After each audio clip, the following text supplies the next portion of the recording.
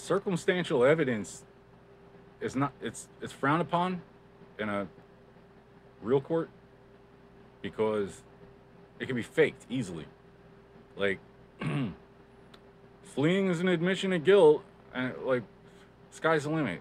Go nuts. I'm the plaintiff. I'm trying to press charges. I don't know what. Like, I know there's like a religious assertion being made where people think they don't have to help me because I'm on their list, but until somebody does, I'm worth more than your whole goddamn outfit. So there's not going to be evidence out there to support your list.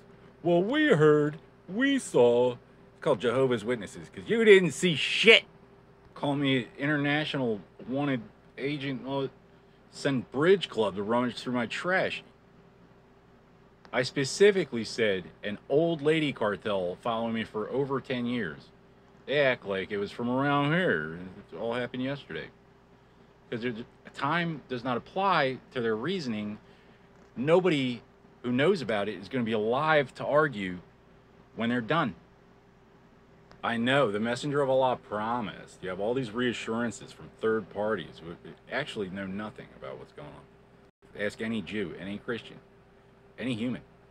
When they're dead, you don't have to pay. Well, that's not entirely true. See, a human pays the ferryman. You don't just leave it. You don't change obituaries.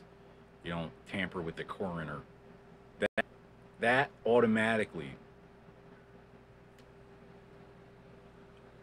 disqualifies you as a religion.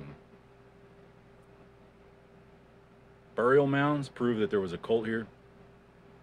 Sarcophagus, crypts, the sepulchers, the catacombs prove a filial tie to the land and its people. You're not going to tell me cryptocurrency is a worthy investment with this kind of thing going on. That's not protected by any religion, Your Honors.